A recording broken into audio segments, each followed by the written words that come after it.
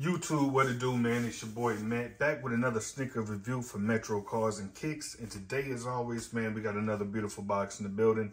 But before we jump into the review, man, make sure that you subscribe to the channel so I can keep you guys updated when I drop new sneaker reviews. Hey, but let's go ahead and jump into this thing, man. Today, we got another beautiful box. We got a size 11 women's Air Jordan 1 Retro Low. Oh, gee, let's see what we're working with, man. Let's see what we got. Boom! Yeah, these things right here is fire, man. It's still Chicago, the UNC 1 lows. Yo, I think this shoe is dope. Very cool concept. Premium leather all over the shoe. I would like to see some tumbled leather, but nice quality premium leather all over the shoe. Red on the toe box, red and black on the toe box. You got that UNC blue on the back here. We got the Air Jordan side on the back tab. And I'm really feeling this leather Nike Air tag. Hell yeah, it's fire, yo. Excuse me. Hit this with some different color laces. And man, and these go hard, bro.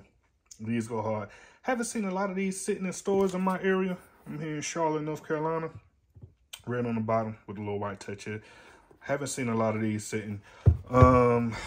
Shit. Found these in the outlet, but from a resale standpoint, there ain't no money in these. Maybe long term down the road, retail's about $140. If you like the shoe, I say grab them. They did make them in extended sizes for men, so you can get your hands on a pair in your size if you like them. The resale market is not bad on these at all. They are very affordable, close to retail. In some cases, lower than retail. Just depends on the size of the shoe, but I would not invest in these from a resale standpoint, but if you're copping them for the personal, definitely go ahead and cop. If you don't have them in stores in your area, you can definitely find them on different resale platforms like the StockX, Scope, etc., eBay, whatnot.